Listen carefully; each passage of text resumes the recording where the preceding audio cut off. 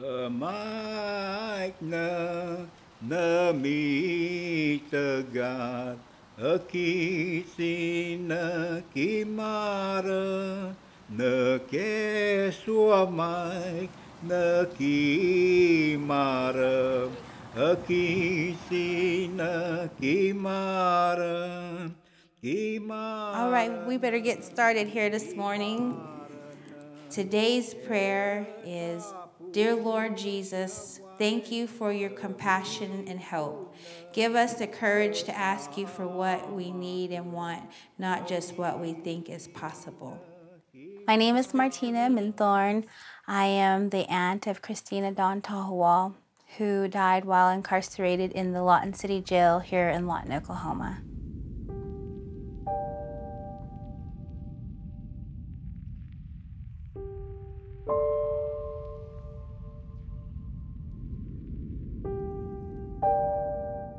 This right here is Christina and her daughter Alita. This is her.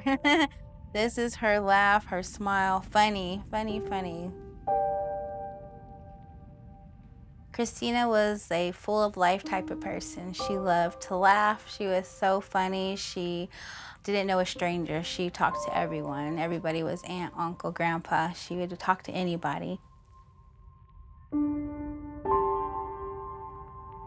We are members of the Comanche Nation, and so we were just raised in our community with Native culture, and so she knew a lot of songs, hymns, from powwow to church.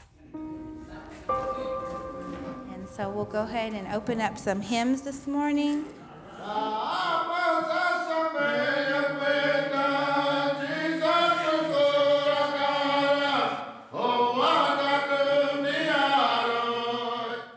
Christina did suffer from bipolar and schizophrenia. She had her good days and her bad days when she would just go into these trances where she wouldn't talk. She would just sit there and rock, and she would cope by singing our Comanche hymns.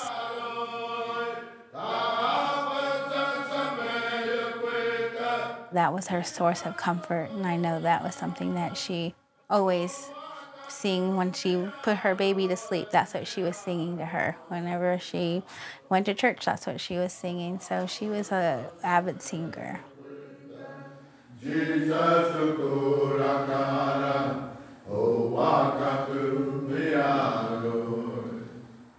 The medications that she was given just put her to sleep, and so she would opt not to take her medication just so that she could be able to visit with people or go places. Otherwise, she would just be sleeping majority of the time.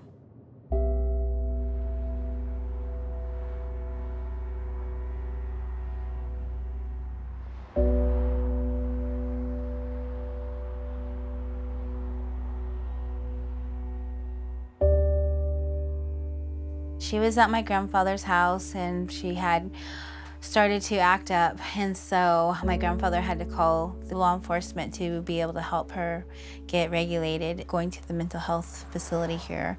And so they had came, and they weren't going to help her unless he had a charge. So they got her on trespassing, even though she lived with my grandfather most of her life.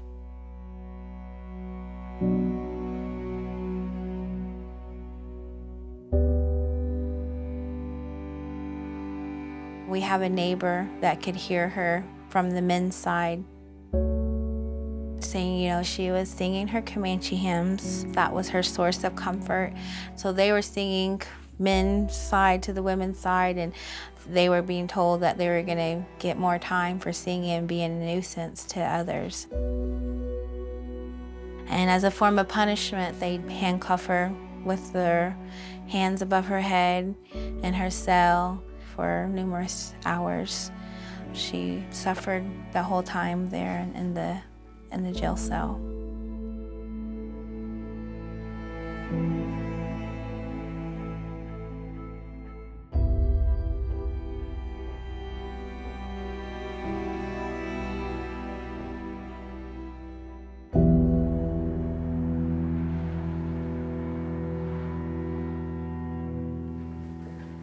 My name is Mike Brose. I'm a licensed clinical social worker, and I'm the Chief Empowerment Officer for Mental Health Association Oklahoma. You're asking sheriffs in rural counties who operate these jails to take care, essentially, of individuals who have untreated mental illness while they're in their jail with almost no resources.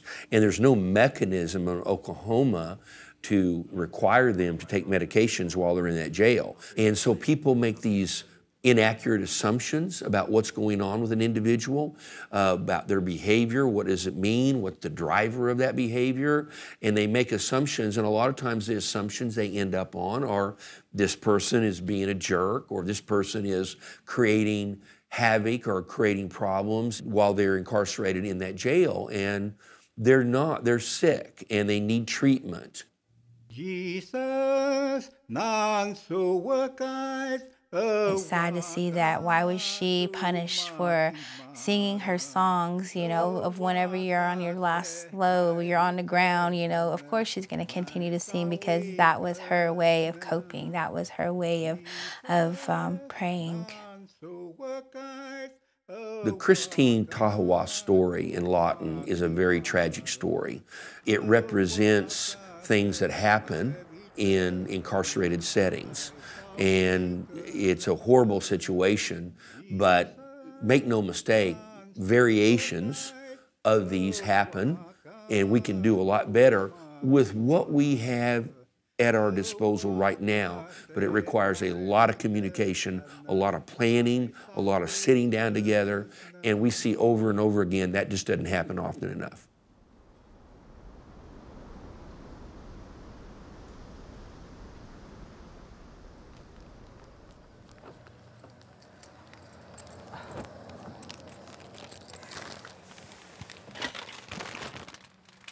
My niece, Brittany, died in a county jail a year ago.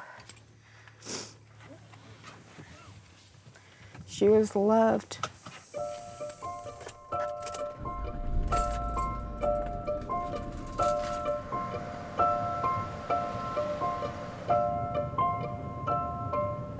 She had mental illness, addiction. They found her, she was asleep downtown on the park bench. They went to wake her up, and she had told them she was on drugs, she was on meth. They took her to jail because she had paraphernalia in her backpack. They're saying that she got inside the jail with a gun, and she committed suicide. She was shot in the chest. But they didn't do their job.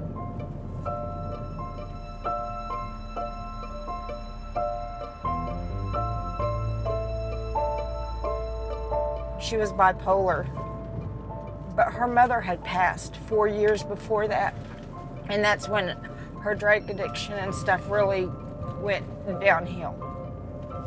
There were claims that she had hollered out for help, and that they had just told her to shut the blank up. They didn't even take notice. And that's what's the problem is that they treat these people that are going to jail, and when they know they're on drugs and stuff, like they're nobody, like they don't matter.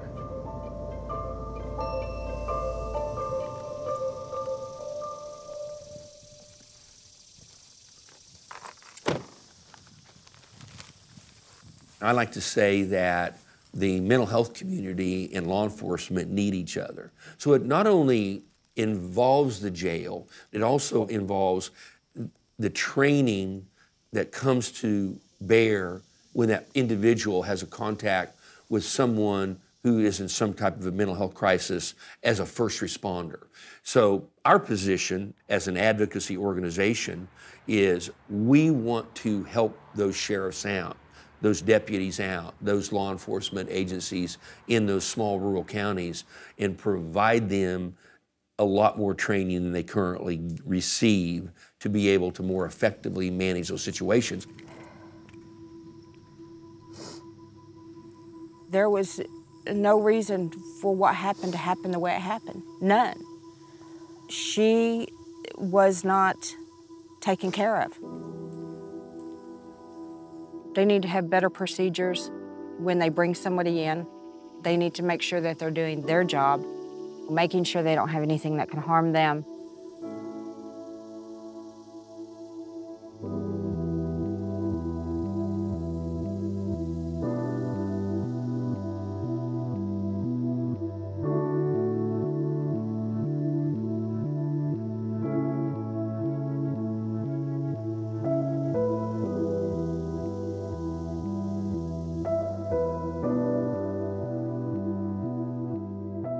So with Christina's mental health issues, it's sad to know that others can be treated the same way.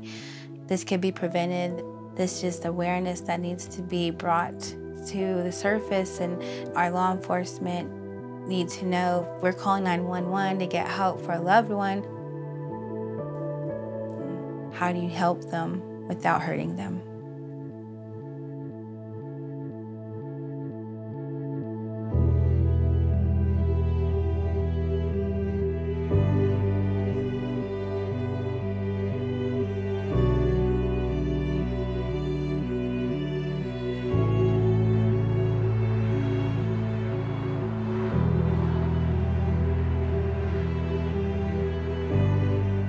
We have a huge problem here in Oklahoma. We're incarcerating people who are mentally ill, dealing with addiction, most of them for nonviolent offenses, and we're still incarcerating using punitive actions that are not effective. We need those individuals diverted into treatment and get better outcomes.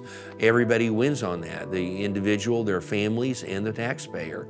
We need to do a better job with that here in Oklahoma.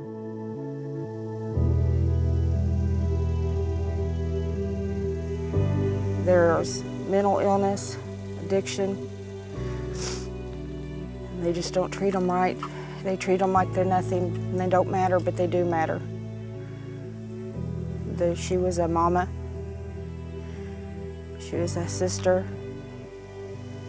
She was a wife at one time.